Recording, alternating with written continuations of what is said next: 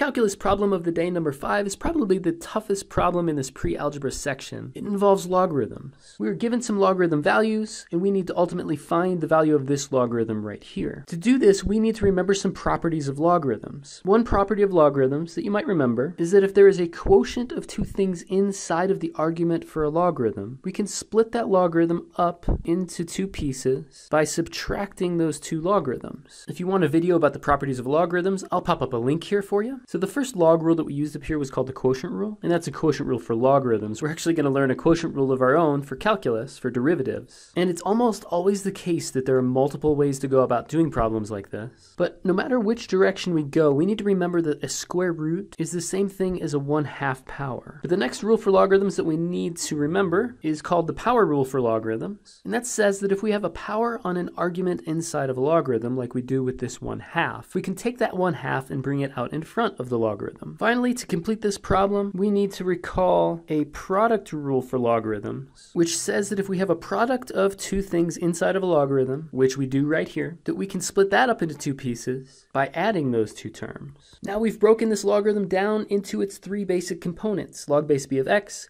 log base b of y, log base b of z. We were given values for each of these in the setup for the problem. So we just need to substitute these three values into this expression, and we'll get ourselves a final answer.